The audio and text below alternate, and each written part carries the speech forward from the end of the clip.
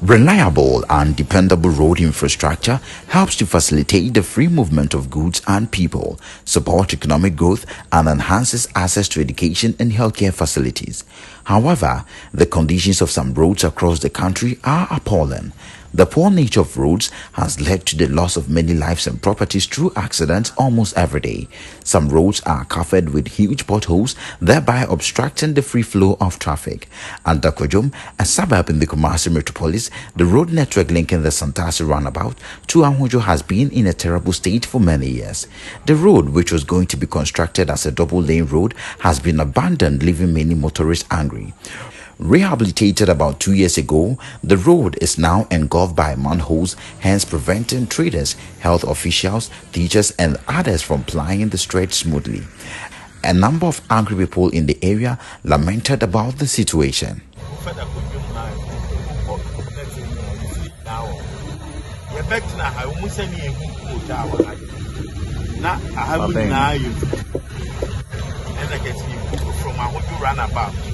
Ebe na to awudi na say you and so na kwa ne da na mo ba no ma ba be ye ekwan a dem ekwan dem sa rolling si buy and obe ye asphalt if you ha nyina ekosi awodo etutu kakra na se mo me ya mo say no kra mo say no kra we ye ekwan we e be 2 years 2 years from Ahodwo roundabout, I say, roundabout, they need 2 years, and I get the eye. I can tell you, I think Dakojom has only a give it to me. I do almost say, I must afford it. Go drive privacy or it's about 22 into where you Mama, you have trouble, no, come out in some pa. Eko mu beye many bua beye 2 years ni ye kwan ni 4 months na constant say tututu report to say okwan ni o de wa hye o ba hye report to say hu so hu ya young boy sia ne na ma se na o sesa ania ne abode gum se no be o be feel na se awia boss wa ese wani se o ka che futu ne nam ha nyina bo ne be na ye Ghana bai yenka Ghana fo on kan che nyi hu se yenka hu bi so we are the name so bit man papa na cha onya maye when belebela maye na yenka Ghana for ho maye hu se yenka ho so be ye kwan any 4 months na kwan na start tututu bridge ko me ekura kwahwe bridge kitikiti bi no maye da kwan ni iso tope na ebu afa so boni be na ye ozo se du se to abaso mo de ballot box ebisia emi to abagum boni be na ye mo ya de ma na mo nya ne papa preko e ma ye nya na obi ahonto tikakra meka say o say aban no hwe no ye nema yi ade ya wo yonu say o ye bit match ade na first country na onye ne mo e preko so be ya de 2 years for 2 years ni anche so tutu potholes kwa na wo kwan so awiaba efuturo eboye iso to atachinity tambo na ebe na o de enka Ghana aban enka Ghana forma aban yehu o me asonte say enka Ghana fonti na opa ne so yesa no ohene kwan dey above 15 years when we die above 15 years my tia ska so my contract my tia ska ma for my contract and so kwan no omonye so enti we kwan na we afa ba na first na ho nyina ya afro and am say ho ya afro no na go meet my extend kwan na fa ho abana tia ska tia ska ma nipa omodan ni next wa kan no yembuye is nipa no wo ska na beje ha no o feel kwan no obey any project obey bimwe hotel na dad untimi bu anu nti anyafo no mo se na be kom no mo na gu for my day ama mo akwachiro mo well unity be si wa enche sora se nti na se mo stand kwan na be kana e be du no untimi ko bu escafo na join no my o bi mo company wana ko bu ni ko mo bu ni ko bu nyani no no mo no bujabujara ona e be kana no ma tu agu sora se ti se Ghana mpanyifo o hwe ha ya o ma start efele ifan be fele ya na gata na ko enaro se o ba fele chire ni ti gata na eketwa ti pressure na be eren e be bu afa bridge ni so frase na wa be bridge na so won ti gata ni ma e kwa nso nto e be fa nchan eren asa be fa kwa na wa ni nyina so ti minim so mbe ye kwan no mbeti gata ne mo so mo ye kwan ni wie no mbeti mo iti esro mo mo ye hu kwa we ye beda wa ye se min kan min so min kan by 5-6 years betime ebi kwa betime abro apa hajin opa hu se TUC o kan TUC obi a onim TUC bi onim se aye kuru angasa na kwa ya sa no sabi ama TUC na nim yam no bafo apa na ntisa guys somewhere you say jejo say bisa na odi kan ye o ya na mse no obi anya mfa ne nsan kan na be 4-5 years time you wan no mu say omo we be yi so mu yi sa odu yi na e was na preso na omo go so no 3 months prama ya enwe ya ne say asase mu no etutu everywhere yes and obi amfa ne nsa enkan ye we dwuma bia bia. According to the residents, leaders in the metropolis are aware of the situation, therefore there is no need to hold a protest before the road will be fixed. According to them, oftentimes politicians ply the road with motorcades, hence it is not necessary to inform them again. Oh, so far no, me make say peniponi omo ba he ya no mo nam. Omo fa MP4 ebi ya man pani otisi. Obeku ase ane kwan ofaso ani.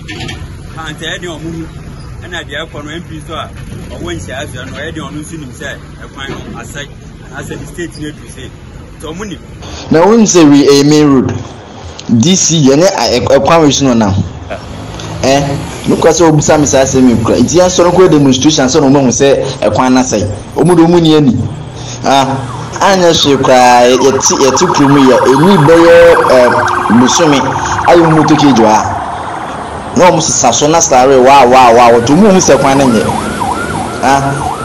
we de ni kwa se kwa demonstration bi o so mo aka so mu hu o ma adwen mu no mo dwen hu se ye musumi mpenimfo a o se mu se mo nyansa mu no se kwan na se o se mo beye maye ni kwa se na so bi de gidigidi tesese ni o se mo amu hu o so mu hu ko so mo nam kwan ye no mo nam kwan su e kwa we main road tractor kese kura nam so bi the penifone ya we say kwan na say tinu kwa say na je adwuma wa ko demonstration tom say sini so mo nam so mo hu date ni yom so me leaders asem we na me de no pani de ntwen ma akran tufo so Ghana ban kan say obi nye demonstration ansa na wa say me bibi anan say onya aban tin wa yi ni pain for no your original Mr. Okroma your MPs your assemblyman ti yen yen san twanye demonstration boku jan say ye time I be ye adwuma hwe ye ne ma no ensanye demonstration ni ya sa prompt aban say baye kwan na so wonya aban panyin ntwa ma akran tunifo e so all reason say who problem your problem tin ye elective say koye kosi anem so wo twen ma ye be ye demonstration na aban police for betu tear gas boy ni ade enyansa para say time ye be demonstration ye adwuma na aban ye so fa so aka fa so ye e wo so ti esre Ghana aban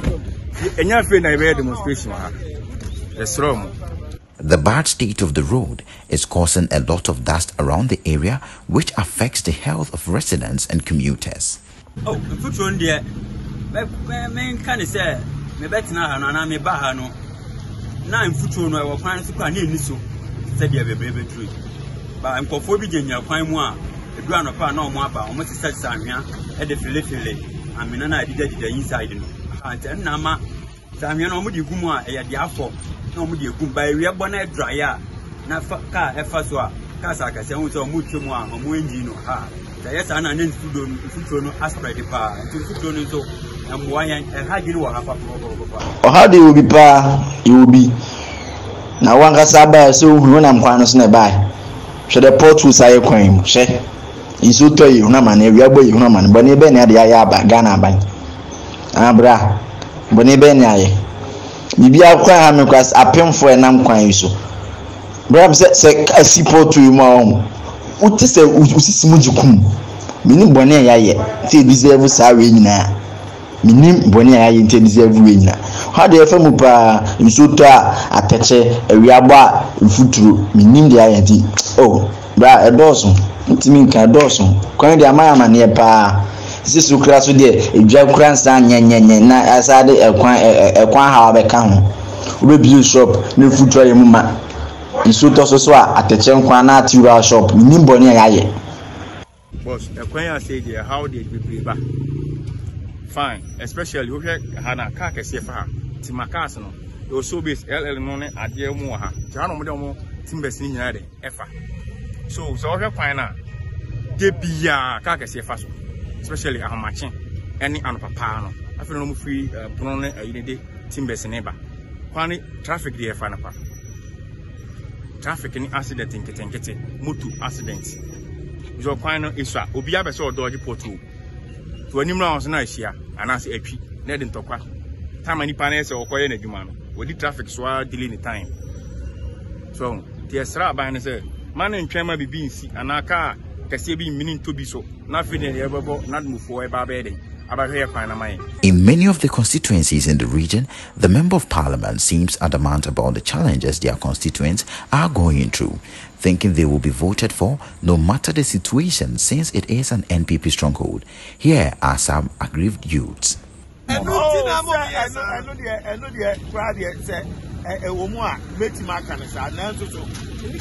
the city, from here to here, Kumasi Obiano Obeka said, running sign here from here to here. I mean, I know asphalt as I say, or yeah, since 1986, the France 86 or yeah, and asphalt. How many years? I almost I in here, come asphalt. Kumasi pa, I'm afraid Kumasi are people for from Payphone as a Kumasi de, in himself, a Becana by Bereni. Kumasi coin, you know, my own sea coin. You're through the way. So, could you swam roundabout? No, Guswa. I didn't know to me, M. Animal mine. Put it to Jansen, Trajansen, so, which up when you know some Guswa. I know to me, may have mine. What I say. So, why, what I saw Nippons or we be here? Obian cry, who you be able to. There's a wood you're gonna buy it. Sasa mnukwadi, na first no, no more dreams are.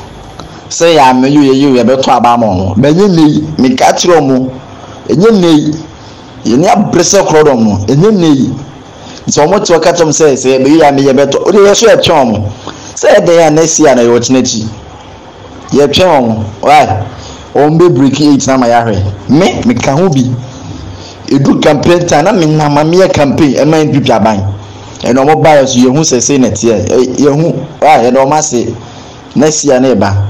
To send ye be say ye be ya me you e be to ba no mo ntwen mo beti enka na metima ka cho man on beti enka why tumhwe kas de ya me kase ya on beti enka tinkan no on beti am ya hwe mate oh and ya ade da ho on say say hwe sesi anu se dia on man ni dru a ye mpanimfo no omo de ya dwen timemfo no ya dwen e di abrache omo hu say oh kwafo ndi omo ti ho ye kono nye bibi so omo nsase a ombeto because ya dey come the omo tibi dey me hu say omo ehu ba yi na omo yi omo ani say dura about time a nso mi kan hu say na say honorable Philip Baso a say wan kumawu yeah ofiri mu no o say isi a omo esie na omo ye na ye no omo dey 3 weeks na 2 weeks abaye kwan no kama nti say na man ka hu nti yetumi hu say yi na omo yi omo ani dura about a na afi dey omo diminka aba say oh abaye mo kwa we ama mu say ni ade omo nim say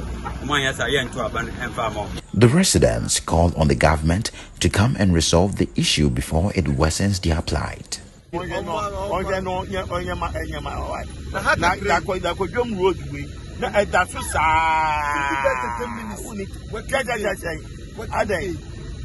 say no I want one more no my wife. This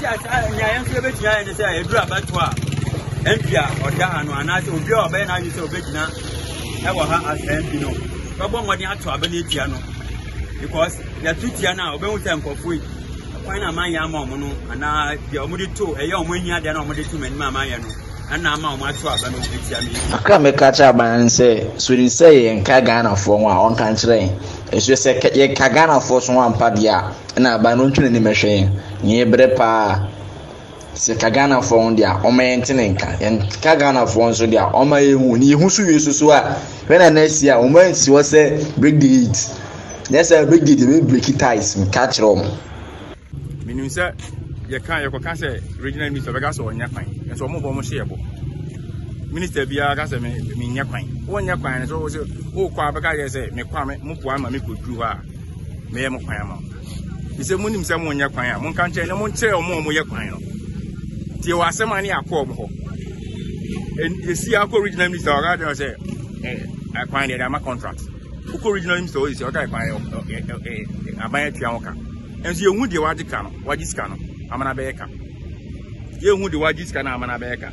Nti aban ni institution na o betimi aboama ye hu reinforcement bi o me force ama ye kwan na. Ese go into contract say wagisika na this period don't man ye kwan na. Also also financial loss to the state. Ese aban so timi e tax. Reporting for Orange FM's Community Lens, I am Bernardo Pokunti, Dakojom.